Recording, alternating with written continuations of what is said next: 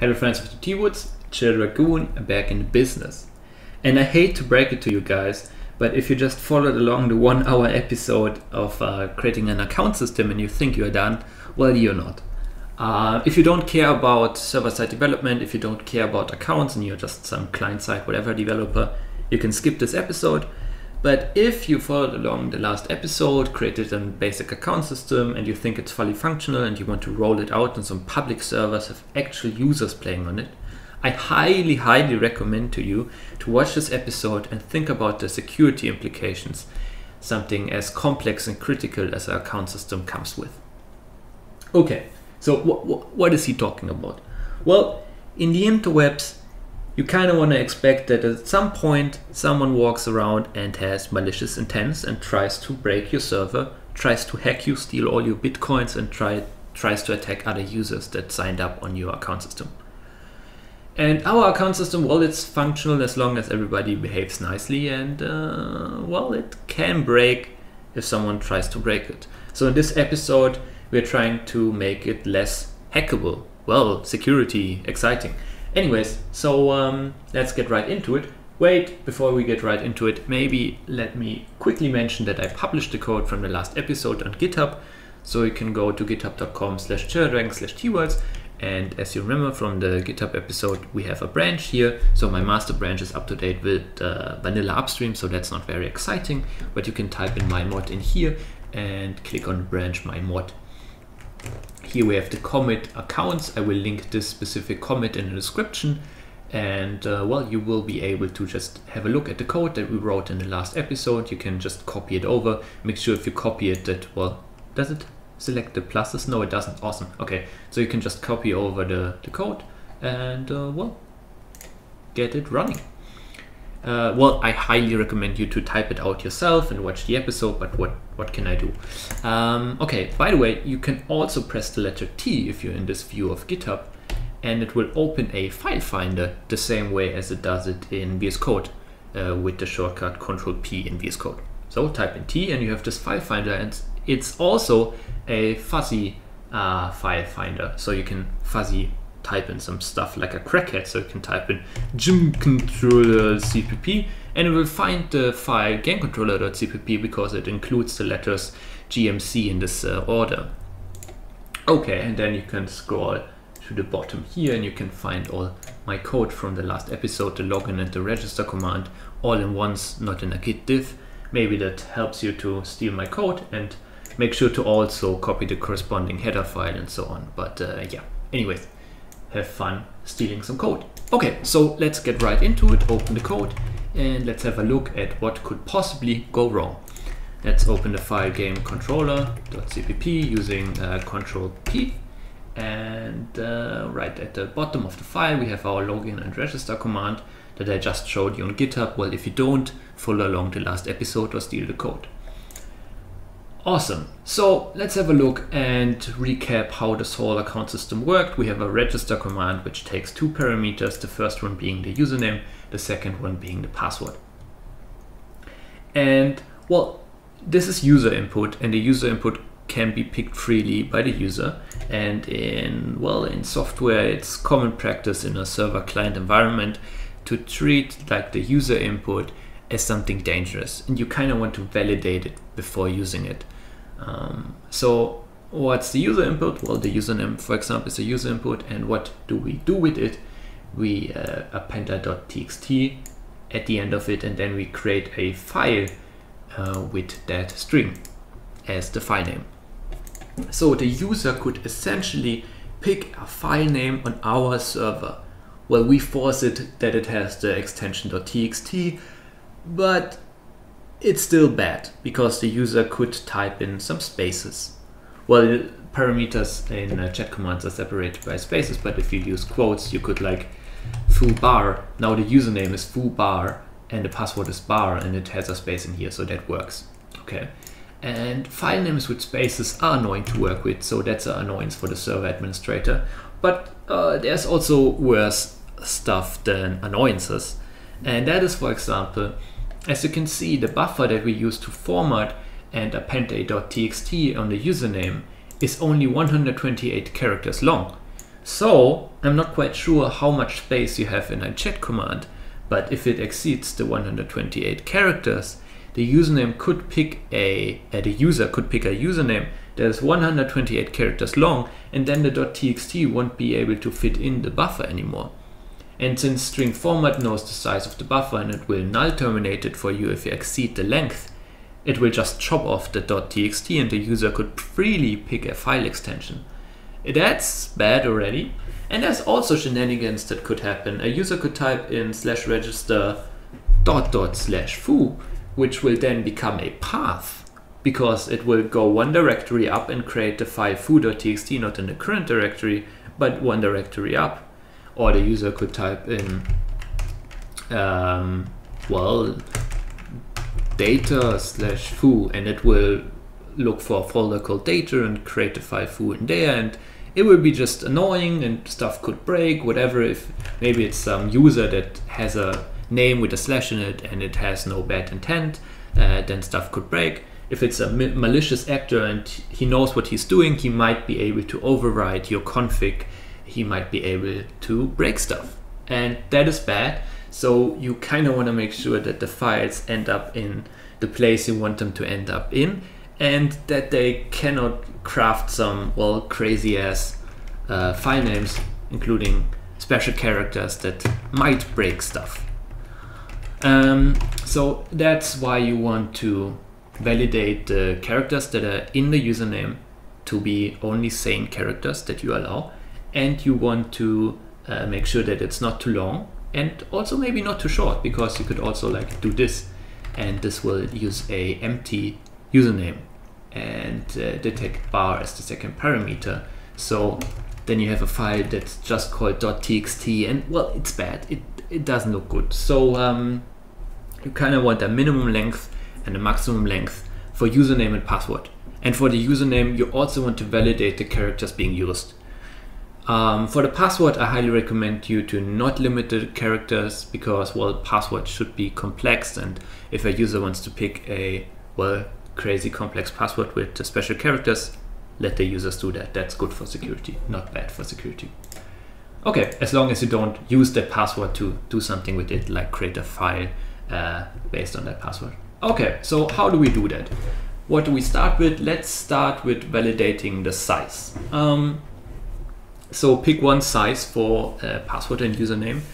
Let's say the maximum size is 100 characters, because that's a nice number that can be displayed to the user. And we also have to make sure that all the buffers that we use exceed that length. So this buffer is 128 characters, and there's also another one in player.h that is username and password. Those are also 128 characters. Awesome. It doesn't hurt to make them a bit too long. Also, if you think about it, if the buffer is 128 characters long and the user has a username that is 128 characters long as well, stuff would still break, because strings in C++ are terminated with a null byte, and that null byte has to be inside of this buffer. So you need one space and one element of that array to be the null byte. Otherwise it's unterminated and then stuff goes sideways real quick. So make sure that your buffers are always one character longer than the actual string that you want to store in it. We have it like 28 characters longer, just to be extra safe. That's the reason. The reason for that is that I like to use multiples of 2 for like sizes of arrays. I don't know, that's just something I picked up. And so I don't want to advertise to the user that the maximum length of a password is 127 characters. That just looks odd, so let's use 100. Okay, so how do we do that? We compute the length of the username using string length, then we pass in the username, and it's in the variable p_result get string 0, as you remember, that's coming from the chat command. And if that exceeds the length 100, it can be 100 inclusive. Otherwise, if you want to have it maximum 99 characters, you can use a greater than equals, but we want a greater than, so the password and username can be 100 characters. but not 101. Then we want to yell at the users and abort execution. Return. Awesome. How do we yell at the user? Let's copy this line and say something like username can not be longer than 100 characters. Okay, awesome. And we also want to have a minimum length. So it should be longer than whatever. What's the same length? It should be longer than 2 characters. So minimum 3 characters. Well, otherwise it's just too easy to guess to, well, it's just weird to have a super short username. So let's force that minimum length on the user and say username has to be at least 3 characters long, right? Okay, and then we do the same with the password. We replace the getString0 with getString1, which is the second parameter, which is the password. And then we have the same length requirements. So, well, maybe let's make the password a bit longer, because if a user has a password that is only 3 letters, that is not very secure. So let's make the password, what can we force on the user? Let's make it 5. Yeah, that's still not very secure, but you gotta keep in mind that users that use a chat command to register an account, they likely forget their password, and maybe you want to allow them to have a short password so that they can remember it and they have to type it out because they don't know how binds work. So keep that in mind. But of course, well, it's a general security practice to have a password that is at least like 8 or 9 characters long. But let's not do that, and well, it's not PayPal. We are just coding some account system. Okay, so that is good so far. And then let's do something else, because we kind of want to validate that the username is only, well, containing letters like A to Z and the numbers 0 to 9 and maybe an underscore, and that's it. No dot, no slash, no special characters, just to be sure. How do we do that? We iterate over the username. I would like to store the username in some variables so that it's easier to do so. So I create a pointer to a character, which will be called p username. The p stands for pointer, and we get the variable p result, get string 0, which is the username. So this is just a rename of this variable, basically. So we take this string and put it in this variable. And then what do? We iterate over that string using a while loop, and we say while and then a condition. And as long as the condition in this while loop is true, this code will be executed. And the condition will be while p username, which means that the pointer is not a null pointer. So we can also type in while it's unequal to null, but I like to keep it short. And while the dereference of that pointer, so the value it's pointing to, which is a character, is not a terminating null byte. Then we increment the pointer p username in every iteration. So what this does is we point to the first character. So we have a pointer, a const pointer, which means that we can't change the string. And it's pointing to the same memory address as the parameter, the first parameter is doing. And we point to the first character of that string. And then we say, hey, is this a null pointer? If yes, then we do nothing and we abort. And we also check if the if the value the pointer is pointing to is a null byte. So note the dereferencing star here, which will take the value of the pointer where it's pointing to. If that's a null byte, then we also abort the while loop. If it's not a null byte, we can actually also do it like this to be consistent. Well, or let's be explicit. So we say this is not a null byte and this is not a null pointer. Then we go into the loop and then we increment the pointer, which means it will point to the next memory address, which will be the next character in the string. So that's the way we can iterate over a string in C, for example. There are many ways, but that's just one way. And then what do? We want to check if the dereference of that pointer, so p username, that is the actual character we are currently iterating over, is greater than the letter, well, greater and equals than the letter A. And it should also be less and equal to the letter Z. So what this condition does is we check, we also dereference again. So p username is a pointer. So the value of that variable is a memory address. And if we use the star, we dereference it, it means that we have the value at that memory address. So that will be the character of the string. So this condition will be true if the username or the current character of the username is in the range of A to Z. Okay, awesome. So then we want to wrap that condition in parentheses again and copy it over. So that is a valid character in the username, but we also want to have capital letters. So we do a capital A and a capital Z. Then we also want to do the same thing for, well, now it gets a bit messy. We can do a line break in here. That's totally legal.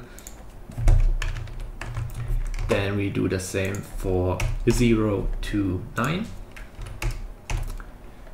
And let's also allow the character underscore explicitly. So if the letter is in the range from A to Z lowercase or A to Z uppercase or 0 to 9 or the letter underscore, then what do? We increment the p username and go to the next letter and do the check again, right? But if it's not matching that, then we want to yell at the user and say, hey, you used some character that is not in this range, and well, that's illegal. Okay, so we do a return and abort the whole function. Okay, and we yell at the user and say something like, whoops. We say something like, wow, this is also getting long. Let's do some line breaks. Usually in C++ you can replace spaces with line breaks. That's totally fine. Okay, so instead of saying the password has to be at least 5 characters long, we say username has to be alphanumeric. Or is that too technical? You can also say username has to be username can only contain letters, numbers,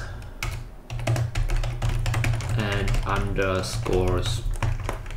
That's maybe more user-friendly. Okay, so now we should have solved the attack vector of controlling file names, since, well, that's totally fine. A user can't escape this this jail, so to say. Using only those characters and a limited length, we are pretty safe from the file name aspect. Okay, and regarding passwords, well, we are not too safe.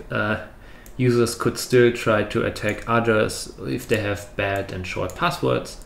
Yeah, so maybe improve the password security a bit as well. So common bad passwords are the username. So we also don't want to allow users to have a password which is the same as the username. Well, how do we do that? We do a string compare. We negate it because if it's equal, it will be 0. So we do if exclamation mark string compare, then we take the p username and p result get string 1, which is the password. So if the password is the same as the username, we also return and say, hey, that's not cool, man. And then we copy this line here and say the username and password have to be different, right? Okay. We could also go in here and do a string compare with common valid passwords such as 123 and 12345 and password or whatever, and force the users to not use super bad passwords that are commonly known. But let's not do that for now. Yeah. Okay. So let's test the code, if it even works, if it even compiles. We wrote a lot of code. It's likely it doesn't compile. Wow, it compiles, that's awesome. Let's see if it actually works. And create some accounts. So if I now try to register an account that has the name foobar and the password bass, it says password has to be at least 5 characters long. That's awesome. So we do register foobar and there's password 12345. Awesome password. Account created, you can now log in. Okay, that's working, nice. But if we try to register a empty account name and a long password, it says username has to be at least 3 characters long. Awesome.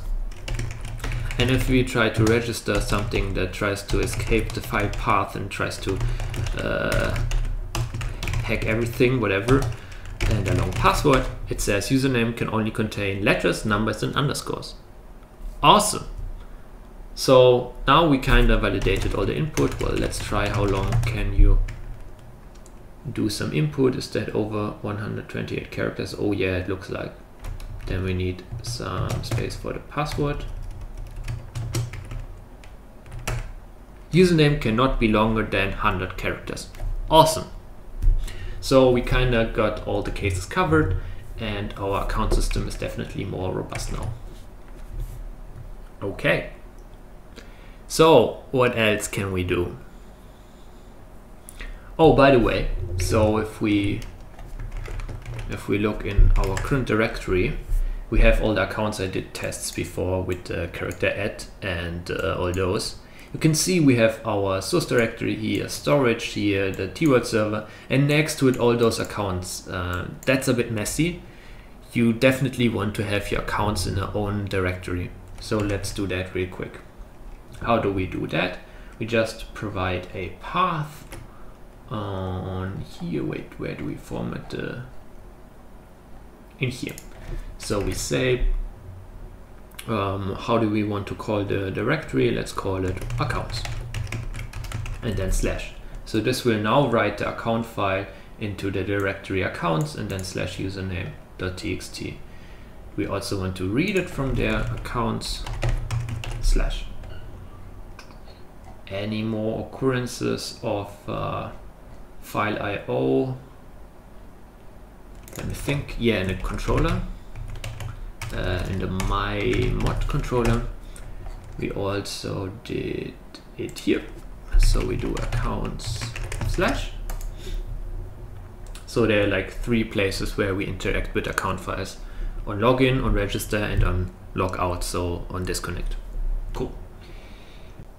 Oh, and please keep in mind when picking a path to your accounts directory that this path combined with the maximum length of the username, the .txt extension, and the null byte should all be fitting into the buffer you defined. So the buffer I defined is 128 characters long. My maximum username length is 100 characters. So we are left with 28 characters for the file extension, the path to the accounts directory, and the null byte. So we should be good to go. But yeah, just keep that in mind when like picking a file path. Then this directory, if it does not exist, it won't be created and it will just fail. So that's bad. So every server administrator now has to create this directory before running the server, and that's annoying. But Teeworlds code gets you covered. You can press Ctrl+Shift+F and search for what is a common directory that is being created. Demos, for example. And in storage.cpp you can see that in the initialize method, it's called init, not initialize, whatever, you have some code that is being run when the storage system is being initialized, and it will create some paths for you. So we have the dumps, demos auto, and configs directory that is being created on client and server start. So these directories will be only created if the client is starting. We can put it down here, just copy the line and create a folder called accounts. Okay, so that is that. Okay, there's one more thing that would be nice to be solved, and that's brute forcing accounts. Because as of right now, there's no rate limit on how many attempts you can do with a wrong password and username combination. So an attacker could just try out everything, and eventually, given the bad passwords that users pick, the attacker will find some valid credentials. I mean, how many tries do you need to guess the password 123 and the username being the in-game username or whatever, right? So we kind of want to do something about that. But it's tricky because, well, what some websites do, for example, is they track the amount of failed login attempts in the account. So, well, we could go to the game controller, and if the user logs in, if there's a wrong password, we go to the account file and increment some variable in there and say like, hey, there are X many failed account logins on this account, and if it exceeds a value, we freeze it. The issue with that is if the username is known and some troll just enters some wrong passwords, or some attacker tries to hack that account, the account gets blocked also for the true owner. And then the true owner has to go to the admin and be like, hey, someone froze my account, I'm the real owner, please can you unlock it for me again? And then the admin has to figure out, hey, are you really the true owner? And then it gets tricky and it's overhead for the administrator. And even if that's solved, what stops the troll or attacker to freeze the account again? So that's not really an option in this case. And the other alternative is to track the failed login attempts on a per user basis. So we could, for example, go into the player.h, create a variable in here and call it int m_login attempts, and increment that every time this player enters a wrong combination of username and password. The issue with that approach is that if the player reconnects, the C player instance will be wiped out and the login attempts will be starting to count from 0 again. So one can just reconnect to reset the amount of tries. Well, I mean, it's better than nothing, but it's actually not solving the issue. So the way you should do it, the best way to do it, is track the amount of login attempts on a per IP basis. So every time a user tries to log in, you save its IP address and how many attempts this IP address had. Then when the user reconnects and tries to log in again, you increment the value. And this way you keep track of failed login attempts across reconnects. But since this is a complicated concept and I'm not going to cover it in like this episode, well, we will implement a naive implementation and force users to reconnect. Actually, I think the recon password login attempts work in a similar way. They also don't store it on a per IP basis. I'm actually not sure, to be honest. I mean, we can quickly give it a try. So let's run the server and let's run a client, and let's say it the other way around. So if I try to enter a wrong recon password, I have like 3 tries, and if I reconnect, it starts from 0 again. Do you see that? So that is kind of bad because, well, you can just reconnect and try more passwords, but the connecting step also takes some time. So it reduces the amount of speed you can use to try out all the combinations. It's way faster to just spam and stuff than to reconnect. But yeah, it's still an option to brute force that. Okay, so let's implement that naive implementation, but keep in mind it is still possible to bypass it. But nevertheless, let's do it. So let's go to player.cpp, and inside of the constructor, so the function that is called cPlayer, at the bottom of it, we add our login attempts and initialize it to 0. So this code will be run if a player connects and a new instance of cPlayer will be initialized. So we start counting from 0 for every new player. And then in the game controller, in the command login, every time it says wrong password, we go to the p player and increment that value of failed login attempts. And then on the top here, make sure after the line where we initialize the variable p player, we check that variable and we be like, hey, has the player more than whatever 2 failed login attempts? And then we just abort and say like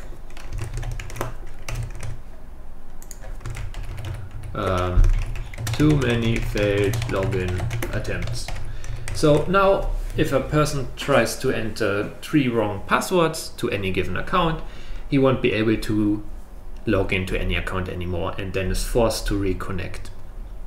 Okay, well, instead of printing a message and not allowing the user to log in again, we could actually also ban the user. That's the way it's done for the too many recon attempts.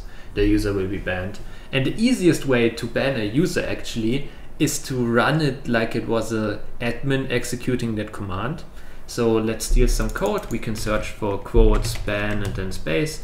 You can see in gamecontext.cpp it's being done. The second occurrence where it says string format a command, there is a ban command being crafted. So let's copy those 3 lines and put it in here. And we need a bit more. If we scroll down and double click a command, we can see it's being used down here to actually run the command. So let's copy the execute line as well. And let's remove the printed message, because instead of printing, we just ban the player. Then make sure it's all indented perfectly. Using Shift Tab, I am indenting those lines to the left. Okay, so we don't have server exposed here, so we need pself. And we also don't have the console, so we need pself. And instead of using a configurable runtime, we just hard code. What is it? Is it seconds or is it minutes? I don't know by heart. So let's hard code. I never ban people, whatever. Let's hard code some 10 in here. Well, instead of hard coding it, we can just also put it in here. And okay, so what's going on here? We define a variable that's the address string, and then we call a function getClientAddress, which receives a client ID and a pointer to a string. So then this string will be filled with the address of the client ID.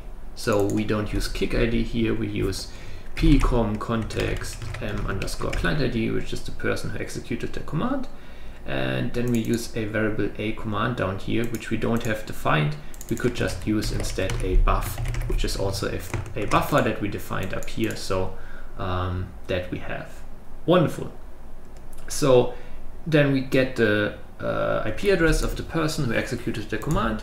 We store it in a variable a address string. Then we execute the command ban the IP address, and then 10 minutes. I don't think it's seconds, never it's seconds.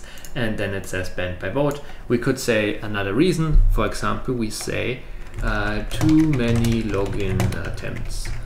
I don't know how long this message can be, to be honest. And then we execute this line. And what console execute line does is essentially run it as it were run by a administrator in the admin console.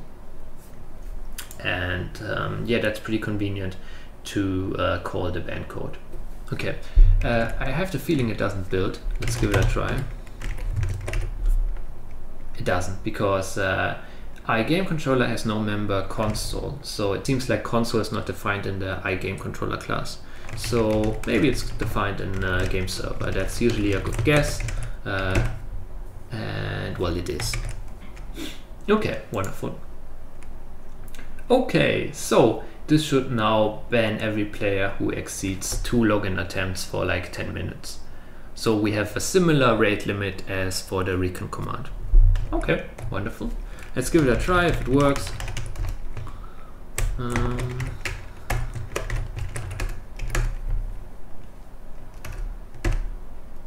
So now if we try to log into Foo and enter a wrong password, account does not exist. Didn't I register? Oh, well, do you know why it does not exist? Because I changed the storage location.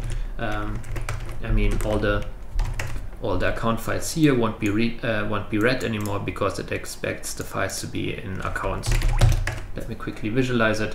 All the old accounts that I already created are like in this polluted directory, and it's now looking for accounts in the directory accounts, which is empty. So let's create some accounts. Let's register foo bar bar. What? Oh no, so secure. Bar bas. Okay, account created. And now if I do /login foo wrong password, it says wrong password. If I do it again, I have 2 login attempts now. If I do a third one, I will be banned after the third one, right? So now I've been banned for like 10 minutes. Okay, it's minutes, not seconds. Awesome. Yeah, that's pretty cool.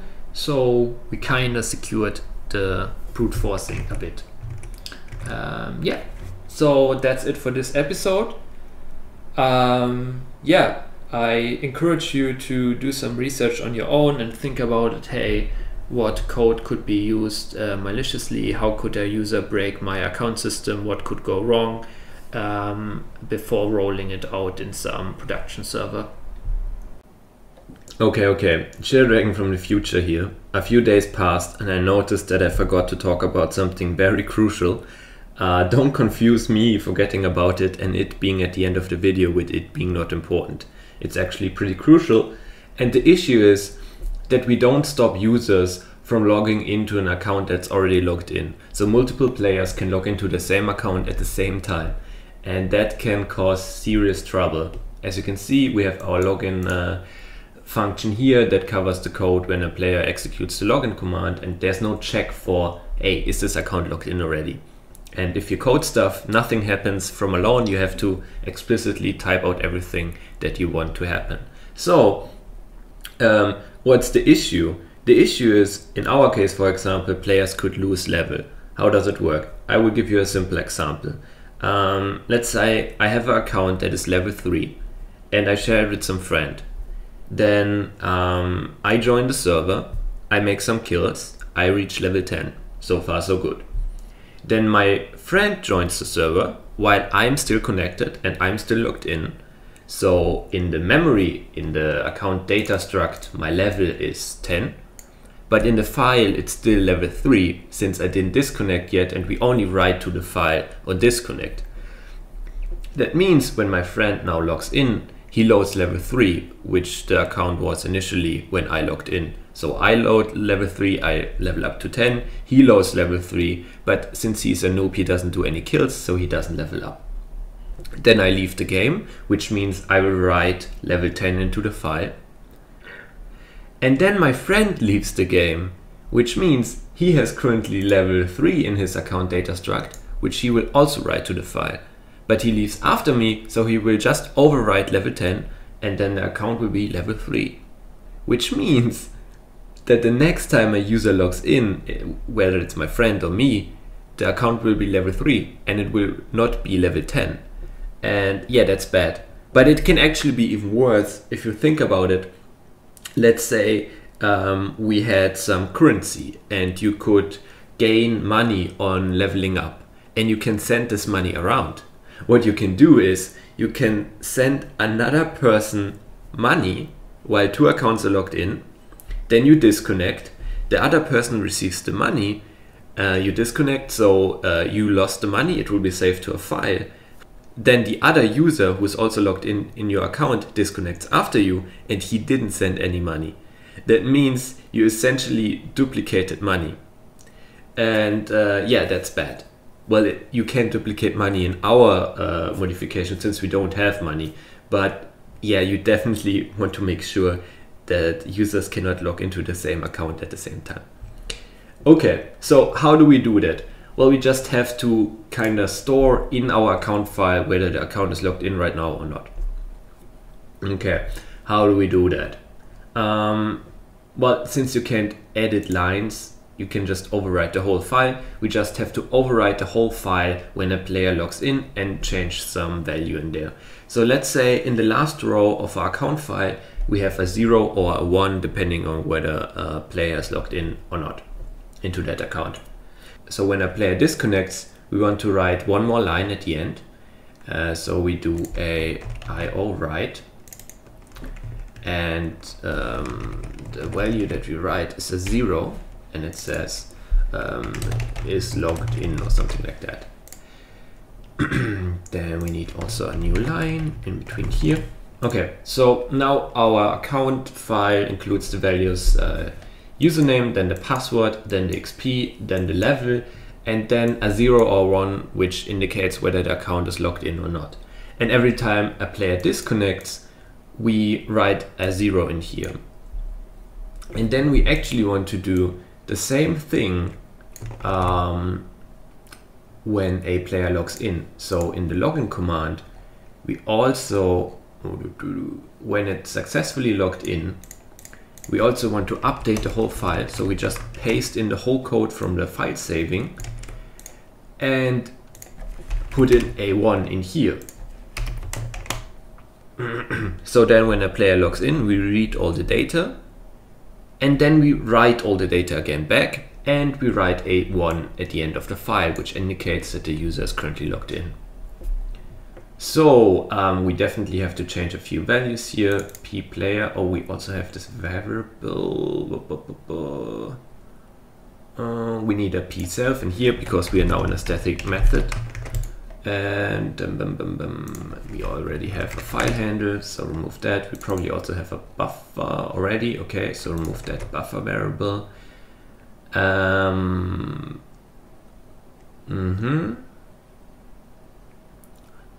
Other than that, we can say something else here. Set account logged in or something like that in the debug message.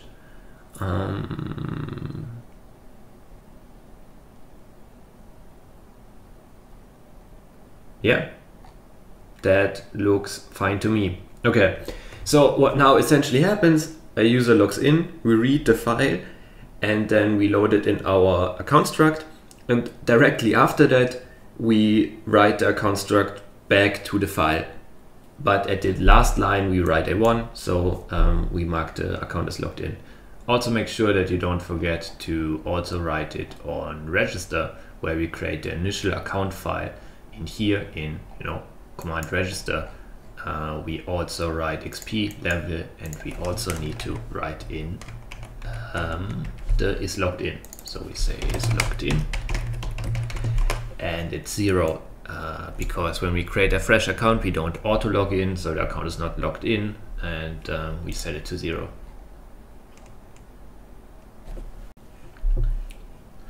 So now we persist state whether the account is logged in or not. And the next step is to check the state and abort login when the account is logged in already. So where do we do that? Over here. This is where we read the last line of the account file. The level used to be the last line, and we get it with linereader.get. So if we call linereader.get again, we get whether the account is logged in or not. We should move that actually a bit higher. But yeah, let's keep it messy.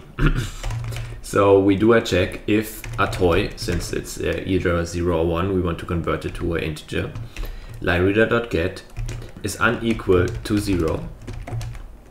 So if the account is logged in already, we want to return. And since we already loaded a bit of data, we also want to revert that. So we set the username to an empty string again. I'm not sure if we should count it as a login attempt. Whatever, let's not count it as a login attempt.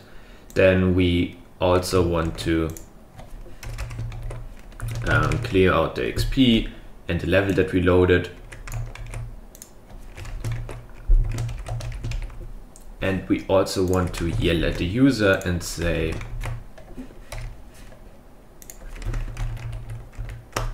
account already logged in. Okay. So far so clear, right? Yeah, it's a bit messy how we read line for line, and when we abort we have to revert those values, but that's how it is. You can also reorder it and move the is logged in the file above the XP and the level, then we don't have to reset it.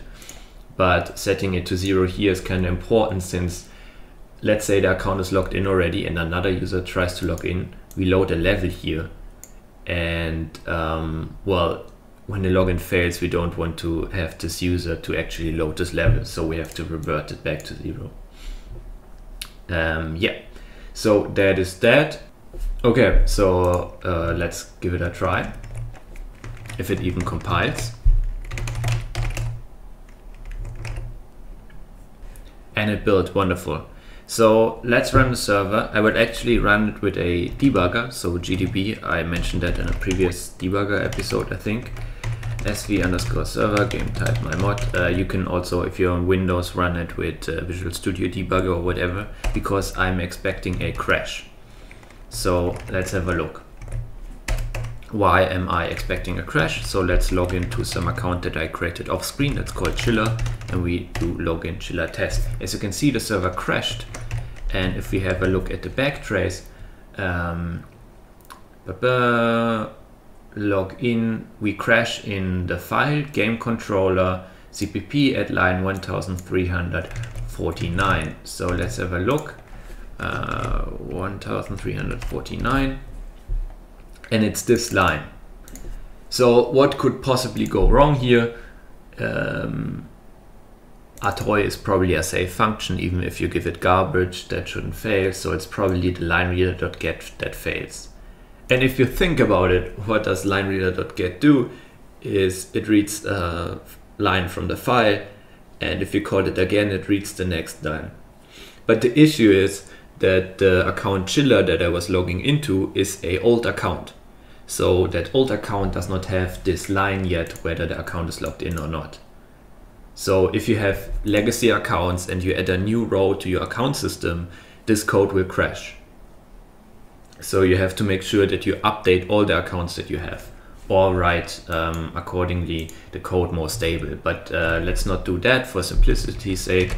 Let's have a look at the account file. And as you can see, my username is Chiller, my password is test, and I have like 42 kills and 21 level. And there's a line missing that states whether I'm logged in or not. So let's add a 0 down here and save the file and run the server again. Now it shouldn't crash anymore. Just wanted to show this crash because, well, if you update your existing account system and you already have accounts, well, you're expected to run into a crash.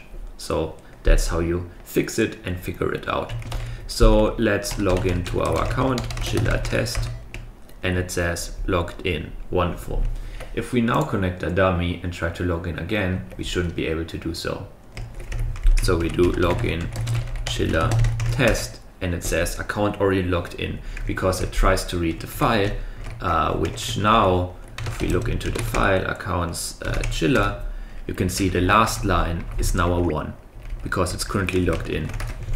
And if we then disconnect and look at the file again, it's a 0 now, because on disconnect we write a 0 and on login we write a 1. So now we are able to log in again and everything works fine. Keep in mind that we kind of have heavy code duplication here. So all this writing code that we do on login now is the same code that we have on disconnect. Well, as you probably noticed, since we copied it over and we barely had to change anything to make it work. The only difference really is that this is a 0 and over there it's a 1.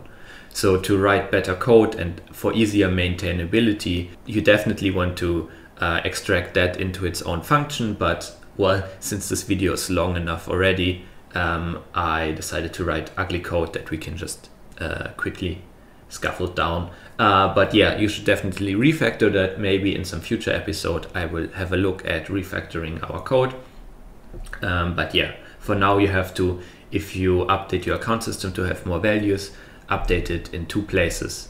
Every value that you save and load has to be written twice and read once. So well, that's a lot of maintain effort, but yeah, that's how it is. But yeah, definitely important step. Make sure that your accounts cannot be logged in by multiple users at the same time, and also test it. There's actually one more pitfall. You have to make sure that the account is never marked as logged in when the user is actually not logged in. you might think we covered that, but let's think of a case. So for example, if I'm logged in right now, yes I am. So the account is marked as logged in, we have a 1 here. What happens if I now go to the server, so this is my server, and I press Ctrl+C to kill the server? So if I open the account again, it's 0. Why is it 0? Because if a server is interrupted with Ctrl+C, it will cleanly shut down, disconnect all the players that are connected, and then it will update the state in the file as well. So that's fine. But for example, if the server crashes and it does not shut down cleanly, or your computer reboots or however, so if the server shuts down without disconnecting players, this file won't be updated, and then in your file system you still have a 1 and the players are actually not logged in, so they won't be able to log in ever again unless you manually edit this file and update all 1s to 0s. So yeah, just keep in mind that this can happen, and if your server crashes or similar, your account state might be messed up and users cannot log in again. A possible fix for that is when the server launches, you iterate over all the files, all the account files, and update them and set them to logged in 0, because when a server freshly starts, there cannot be any player logged in, as long as you only have 1 server. But yeah, I'm not going into details of all the pitfalls that can ever happen here. Just keep that in mind. You might have to edit account files manually if you're an administrator and you have like a broken server with crashes. Or you might want to implement it to automatically do that on a server restart. Okay, so now that we covered multiple users being logged in into one account at the same time, let's have a look at one user being logged into multiple accounts at the same time. So kind of the other way around. And well, nothing as of right now stops us from logging into account A and then executing login command again and logging into account B. What happens then is that account A is not properly logged out, and when we disconnect we only save account B, which means that account A is still marked as logged in and will never be logged out, so users cannot log into that account anymore. So we want to make sure that a user cannot log in twice, like multiple times per session. Well, that's kind of unlucky, so if you want to switch accounts you have to reconnect, but hey, if you feel adventurous you can implement a logout command yourself. It's just copying the code we have from the disconnect and calling the command logout, and you're pretty much done. Anyways, so let's go and make sure that the user cannot log in if he's logged in already. So down here where we have the player variable, we can read out if the player is logged in already, and we do that in if statement. So what we do is we check pplayer, then we access the m_account data, and in here we have the variable username, and if the first character of the username is set, that means that the account is logged in, because every time we log in we set the username, and if the first character is set it means it has a value, and every time we log out or when a player starts newly and is not logged in yet, we make sure that the first character of the username is set to a null byte.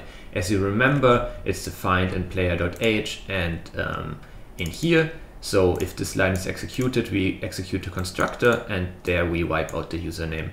And yeah, so if the username is, well, unequal to a null byte, which is the same as just like this, because any character is true, then the user is logged in. So if the user is logged in, we yell at the user and tell the user that you are logged in already. And we can say something like, you are already logged in. Okay, nice. So now that we covered all the cases that I could think of that could go wrong, this account system is ready to use from my side. Doesn't mean that we covered all the cases that could ever go wrong in existence of time, and this code is unhackable and unbreakable. But yeah, I tried my best to make this a functional account system that is actually ready to be used. So yeah, have fun with that, and see you in the next episode.